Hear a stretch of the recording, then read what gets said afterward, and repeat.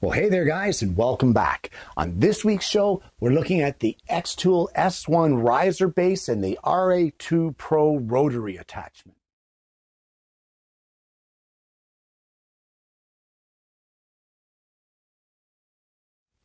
Well, the good folks at xTool have done it again. They have sent me out some new toys to play with. One of it being the S1's riser base, which is a great little attachment for this laser, and as well the RA2 Pro Rotary tool, which is going to give us the ability to laser cylindrical items or round items. So what we want to do, the S1 has actually been designated now as my in-house laser. So today I'm going to do an overview of the riser base and the RA2 Rotary. So let's head into the house and check that out. Well, when you get the riser base for the S1, this is pretty much how it comes packaged. So let's crack this open and see what's included inside the box. So these are all the components that come in the box. We have a front panel, back panel, left and a right panel. We have a light blocking strip. We have a case for your glasses, which are a really funky shade of yellow this time.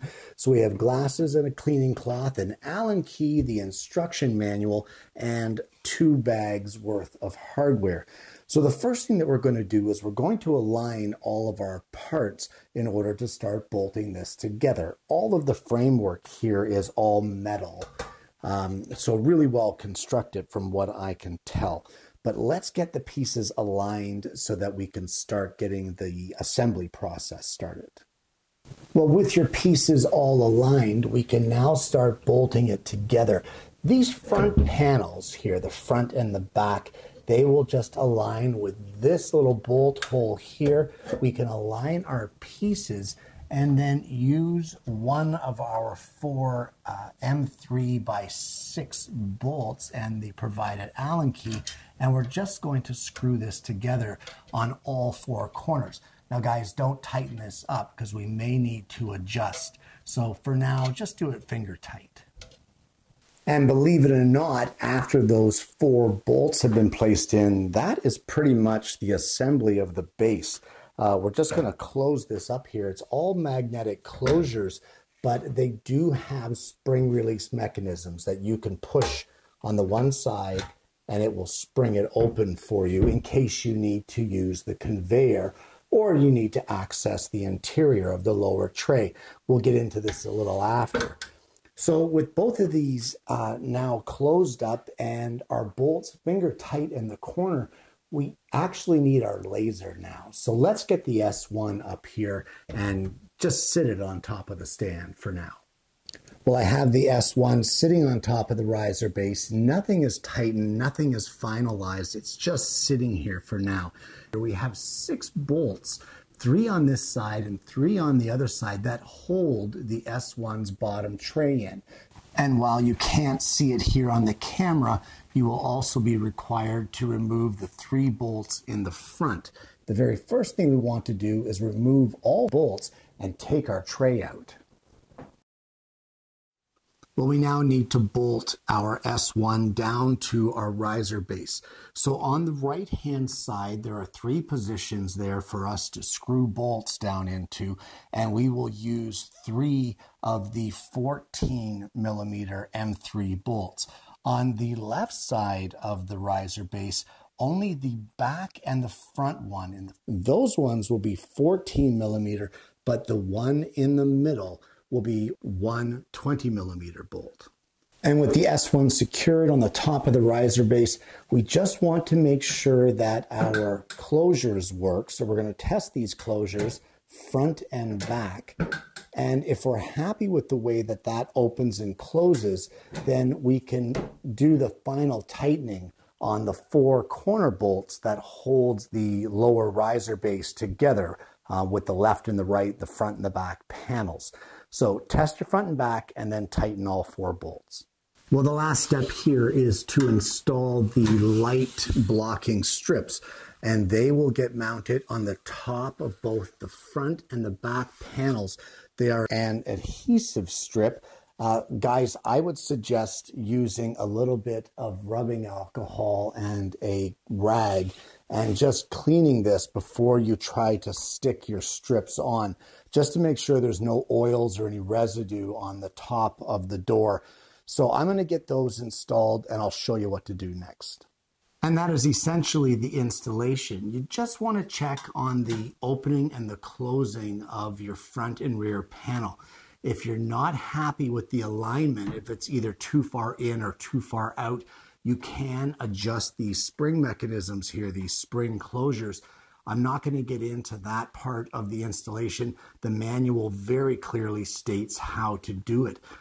With the laser, the xTool, let's say the D1 Pro, the 20 watt, you have riser legs that allows you to change the height of the base of your laser. That way you can fit larger things in here, such as the rotary tool. But with the riser base of the S1, we have different slots and different rails, top to bottom, and you can essentially choose which rail you want to place your tray in according to the work that you're doing, and just slide it in place and then close up your door. Well, with the riser base installed completely, I just want to talk a little bit about the RA2 Pro Rotary attachment. Now, guys, I've already done a show on the RA2, so I'm not going to get too in-depth into this, but I will show you how it comes when you get it. Essentially, what you've got, this would be the manual for it, as well as a little card to tell you about the different connections that you require for your machines. It's extremely well packed in here, everything extremely secure and held well in place.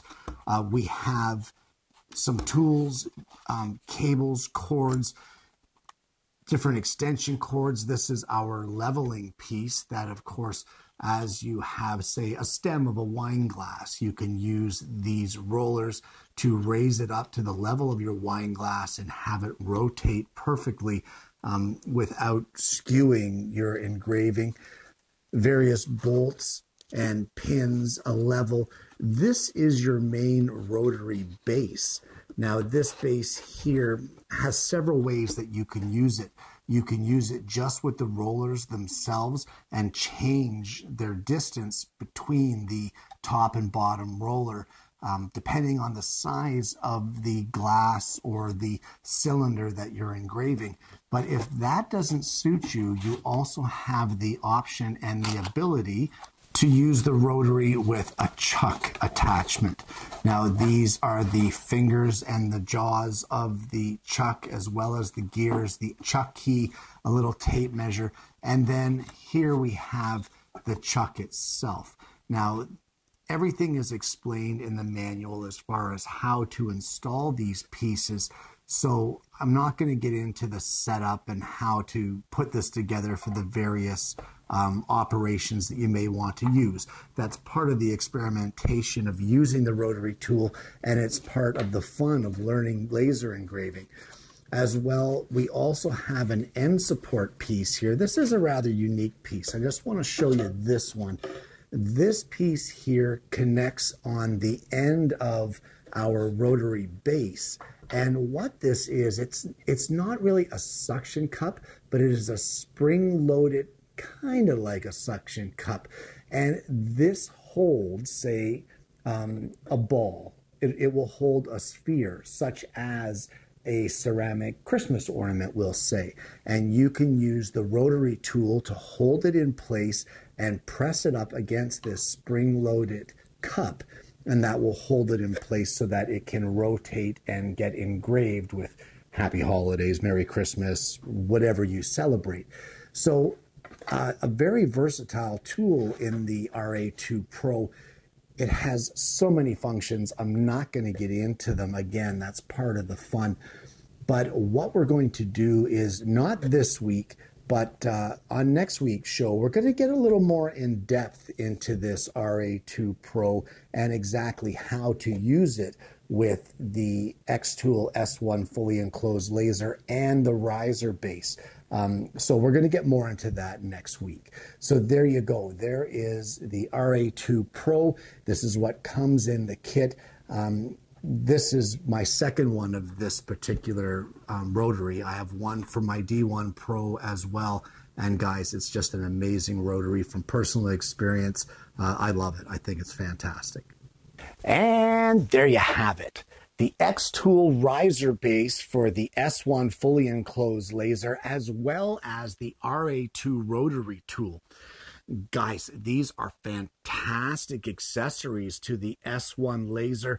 It really expands your ability to engrave anything you want. The sky is the limit at this point in time. And that base, that riser base, also with the opening front and back ends, gives you an amazing ability by adding their conveyor system to that to engrave long pieces, pieces that are much longer than what the laser should really be allowed to accommodate, because it comes in through the front and out through the back. The one thing you want to remember, however, is if you are opening that to use with the conveyor belt, you'll want to get those lasering glasses on to protect your eyes. Either way, guys, these are fantastic accessories. They're a load of fun, and I hope you're going to check them out. Guys, I'm going to put all the links to this below. There's also now a new Canadian domain store. If you are Canadian like myself, there is a .ca domain. The link for that will be down below if you want it. Guys, you want to check this out. These things are spectacular. On next week's show, we're actually going to take it a step further, and we're going to put the riser base and the RA2 into action. I'm going to show you guys how to engrave mugs, glasses, whatever, using this particular setup with the S1. So I hope you're going to join me for that. Guys, if you haven't already, please consider liking and subscribing to the channel. We've got an amazing audience base here, and I'm hoping that you're going to become a part of that. Guys, I want to thank you for tuning in. I want to thank xTool for sending me out the accessories for my S1. I absolutely love them.